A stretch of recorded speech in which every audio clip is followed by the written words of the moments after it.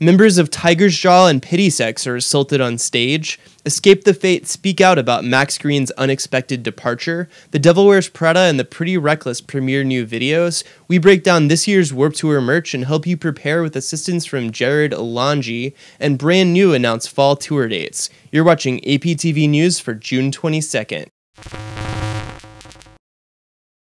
Hey guys, it's your Nashville correspondent Philip Obenschain here with your start of summer edition of APTV News. Earlier this week at a show in New York, a fan attempted to kiss Brianna Collins of Tiger's Jaw while she was performing on stage, and did kiss her tourmate Brittany Drake of Pity Sex. This is only the most recent in a string of incidents where entitled fans have overstepped their bounds and have attempted to violate musicians' personal space. It's not cool and it's effectively assault, so cut that shit out. Both Brianna and Brittany posted statements on the incident, which you can find on altpress.com. We sat down with Escape the Fate's Craig Mabbitt and Robert Ortiz to chat about the recent unexpected departure of bassist Max Green. In our lengthy interview, which you can find in full on altpress.com, the group discuss how they found out about Max, their feelings towards Falling in Reverse, what's next for the band, and more. We teamed up with the Devil Wears Prada to premiere their new music video for Sailor's Prayer, a track from last year's 8/18.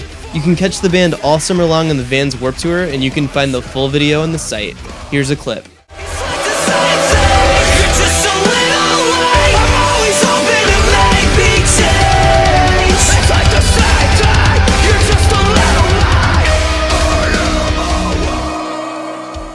The Pretty Reckless also dropped a new video this week for their latest single, Fucked Up World. You can catch the band on the road this fall and check out a clip of the Not Safe for Work video now.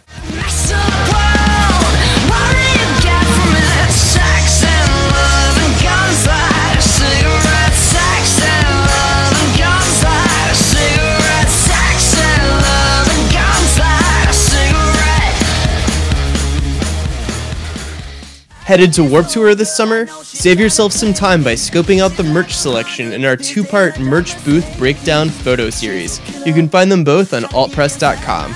Speaking of Warped Tour, we've put together a video guide to help you prepare for the fest with the help of comedian Jared Alonji.